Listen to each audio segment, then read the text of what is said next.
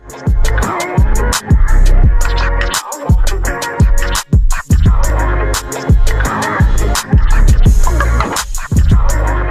to the Voice of Africa TV. Today we have a very, very, very special guest with us. He goes by the name of Paul the Prince. He's a Zambian-born musician, TV presenter, and radio and DJ as well. Hello, Paul. How are you doing today? I'm doing great, man. How are you doing? I'm doing well, man. Apart from the fact that you have a Man U jersey on, but imagine, and you were in Liverpool. Oh my gosh, I was surprised when I saw the meeting screen going. I'm like, what? Jurgen Klopp. Can you tell us about your childhood growing up? Man, my childhood was fun, man. I think I grew up in a music-loving family, most musicians anyway. The difference is I didn't really sing in church. I just used to listen to lots of music, lots of influence from the likes of Boyz II Men, Usher, you know. I think pretty much any R&B artist. So growing up, I always had the interest of, you know, getting into singing. But I also loved IT as well. And my mom used to be in media. So I was well-versed in all three sides of what I liked. Yeah. No, very interesting for sure. So do you have any like specific memories of your childhood that I think, you know, maybe shaped you into the way you are, you know, today? Yeah, I think 2007, I went for a singing competition. My friends pushed me and said, no, you got some nice vocals, man. So I went to do a Chris Brown record at the time. I think it was Run It. And that's the time my dad actually came for a final, you know, and it was so good to have my family supporting me there. And that showed me that, you know what, no matter what I do, in the long run, at least my dad is going to be supportive. Right. So I ended up coming as a runner-up. You know, I got second place. But then on things changed because the same TV station that had the singing competition had me do the International Children's Day of Broadcasting at the time. Wow. So I started presenting kids shows with them, and that's how my presenting career started. So it was music and presenting simultaneously. I got to work with some of the best artists and producers at the time in Zambia. You know, like Slap D is very big now. I've got a song I'm not released with him yet. You know, the likes of Daxon from Africa and Zambia. And I've worked with radio legends who helped me get into the game as well. In Zambia, like K-Smash. I'll never forget him. And my internship was also done at Rock FM in Lusaka. So, you know, that's why I started building my brand and solidifying my career. You know, so my childhood really started in, I think that moment when I said yes to go for a singing competition is when everything changed for me. Yeah. Yeah, it's definitely very interesting that you touched on that as well. You know, are there any specific role models that you had, you know, after, you know, you realized that this is exactly what I want to do? Like, who are you looking up to? Oh, you know, for the music, at least I've covered the likes of Usher. I'm a big Usher fan, big Neo fan, Chris Brown, Trey Songz. But when it comes to like presenting and TV and all those aspects, I think there's so many people I've been watching online, the likes of Trevor Noah, you know. You know, he started off as a comedian and now look at where he is. I'm always inspired by his work. You know, I think I'm inspired by pretty much anybody who's kept a platform going, you know, people who've managed to show their skill even on the biggest stage. If I look in South Africa now, there's the likes of Bonang, you know, from South Africa. You got the likes of Minnie Dlamini, who I happened to work with as well a few years ago from SuperSport. I mean, I've just been blessed to meet some of the people I look up to rather. And I have so many. I wish I could pick one, but I think I would say every single person who's out there doing their thing and doing it so well inspires me to go out there and do the same. Yeah. I definitely agree with you. So how do you juggle everything together, man? Because like I actually want to question, like, well, in the likes of radio and the likes of music, this is the person that's like, how do you juggle all? Imagine that. It's a bit crazy. You know, I like the fact that people have accepted the fact that Paul the Prince is just multi-talented, because nobody gets confused when they see that Paul the Prince is the DJ, or he's the one hosting the Namibian Annual Music Awards, or he's the one on radio. I think I've built it in such a way that you're not boxed into one thing. Yeah, some people get surprised, like, oh, you got music. But then they're like, oh, no, you're good. You know, so you got music and you do TV. That's nice. Oh, you MC. Oh, okay, you got MCing, but I see you DJing and you do that. Yeah, so I'm an MC as well, master of ceremony. But I think I've just shown people that whatever you give me, I just do it to the best of my ability. So time management has been a very important thing for me over the years, because I started hustling when I was even in university, man. I think that's when I started doing MCing gigs and singing on campus as well. I would get paid at least a small fee to feature at Miss UNAM, University of Namibia. You know, so I learned how to prioritize the most important thing at the time, which is very, very crucial to you being a success. Because most people get carried away in trying to do everything at once. But I feel like if you prioritize and put your energy in one thing that needs to be done right now, and then you go and focus on to the next thing, it makes your schedule more, makes more sense. Yeah, so like today I can give you an example. I was on radio, it finished at 7, and I went to DJ for about an hour, 30 minutes, and I was back home, and now I'm here. So I say yes and say no. Very important to say no if you can't do it. Right. And say yes if you've got a time that you know you can show up for this and show up and do a good job as well. So it's very important to also say no, because I think we get carried away in trying to make as much money as possible. But the worst thing you can do for your brand is not be what I would say reliable. Yeah. Right. You know, you can't say yes to a gig and then not show up for it. You know, it makes me feel bad unless I fall sick. But everything I say yes to, I try and show up for it. So I make sure I make the time for it. Yeah. Yeah, I definitely agree with you. I feel like time management is a major key. One of the most important keys that a young entrepreneur like yourself and others that have to definitely utilize in their life. So now I kind of want to focus on the on the music aspect a little bit. Because Spotify just came into Africa. Streaming platforms. So how is your production process different from the other musicians from maybe Namibia or Zambia? Yeah, I think what I like about my music is I wouldn't say it's because I don't put too much emphasis on it, but it's something I do for fun. It's because I never set out to be a full-time musician because it doesn't really pay. If you're in a place like, whether in Namibia or Zambia, unless you're getting booked for gigs or you're getting mad streams on these platforms. But initially, if you set out to be a musician, it's not a high-paying gig. Yeah. So my production, mostly when it comes to making songs, I make songs that I like, and then sometimes the audience feels them as well. So I would say almost all the songs that I make is just something that I'll say in the studio, hey, let's make something like this. But what the difference in my process, maybe other people are doing it, is because I never actually write songs beforehand. Like I wouldn't come to you and say, Kat, look, I've got these lyrics, can you make this beat? I never really do that. Yeah. So you, the beat maker, I'll probably contact you and say, look, play me like 3, 4, 5 of your beats. And if I like one of your samples or 2, 3, I'll pick the one I feel the most and write a song there and there in studio. Wow. And go ahead and record it. So I've always recorded like that. It's been only when I started out, we would make beats from scratch and then we write the song.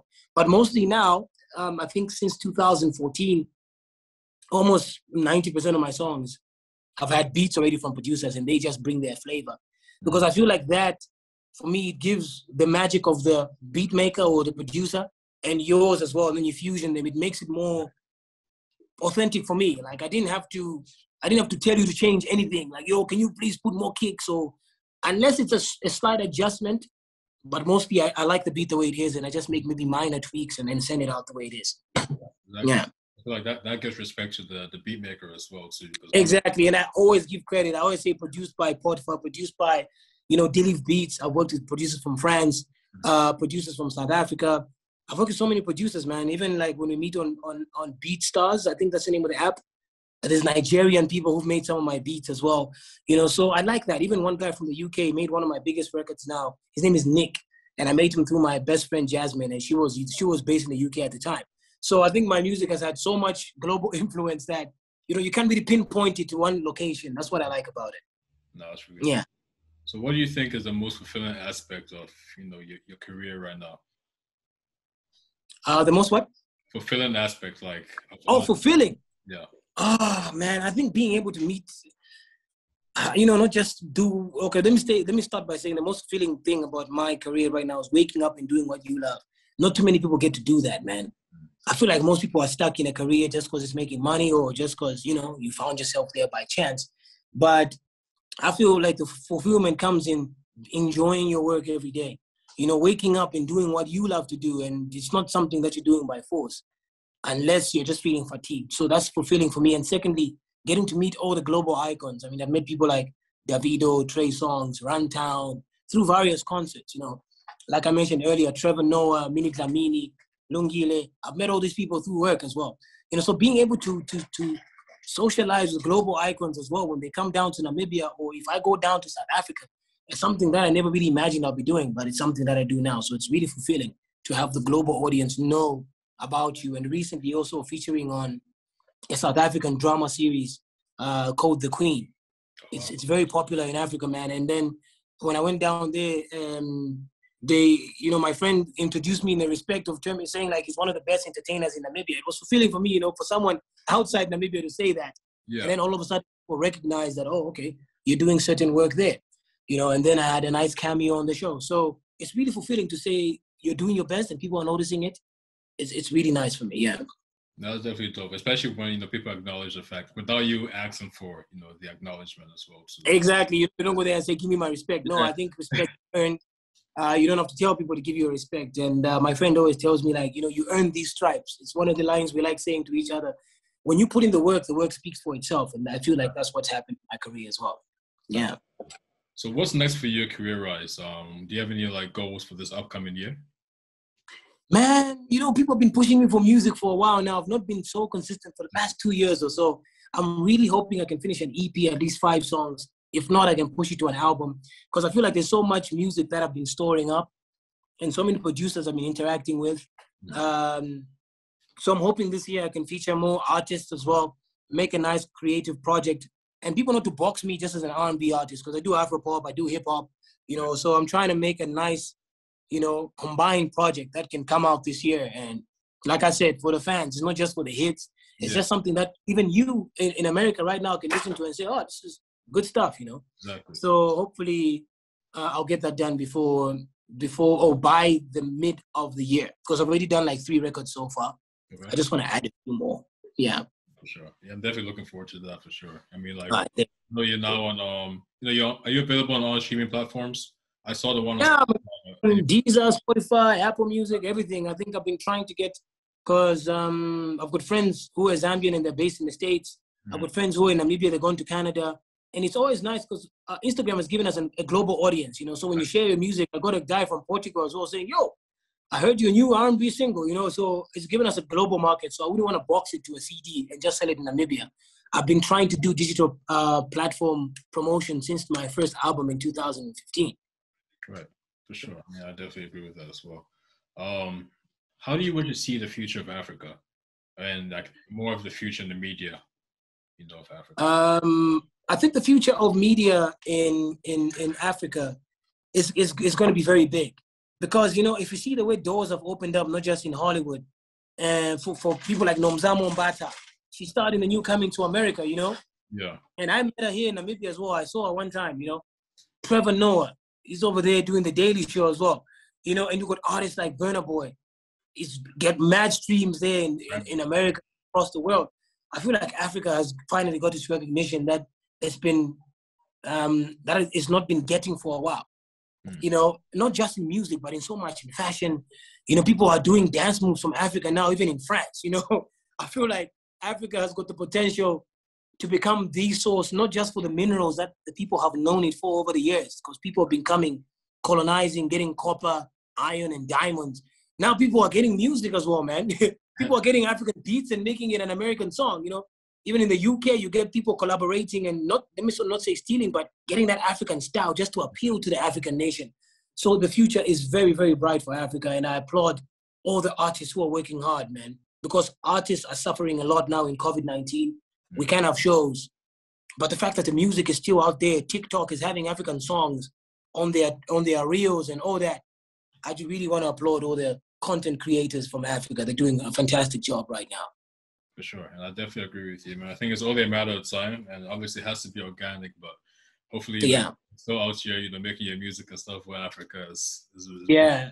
Yeah, because I was talking to an artist in Ghana 2 days ago, and one thing we were talking about is the fact that we have a lot of people in Africa. Nigeria alone has about 200 million people.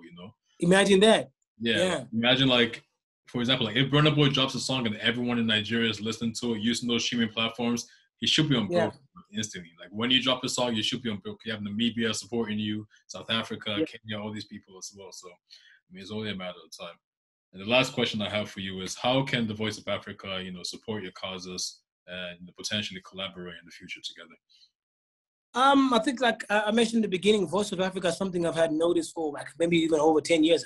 I think it's a name that is not foreign. When you look at it, it's something that I've read a few of the articles and stuff. It's a big platform. And to get a call from someone, I've had an email actually, and now we're on a call from someone like you, I really feel humbled, because this platform is something that is globally recognized. And, if anything that I feel like the fact that we have a connection now, and I know like if something is of importance and I can reach out to you and drop it, for me, that's enough for me, knowing that I got my African brothers out there on these big platforms who are noticing the work and can help me get it out there so it can get eyes and ears if it's music, or eyes if I've got a new TV show that I would want some input from you as well, maybe, you know. So this is a platform that I feel like it's got, it's so strong, you know, and I hope it doesn't end. I hope it just becomes bigger and better, you know, because the sky is the limit, and you guys have been doing the work over the years. It speaks for itself, like I say. If I tell somebody right now that I'm doing an interview with Voice of Africa, they'll be like, how? You know, because they know that this platform is very good. So hopefully I can collaborate with you guys, whatever it is, whether we have some interactive comments, a live stream one day, so we can introduce the Namibian public to Voice of Africa. Sure. Whatever it is, I'm looking forward to how the future is going to look between you and myself. For sure, bro. So yeah, I really appreciate you coming on the platform again. Like I said, you're a very busy guy, so it means a lot. I make time.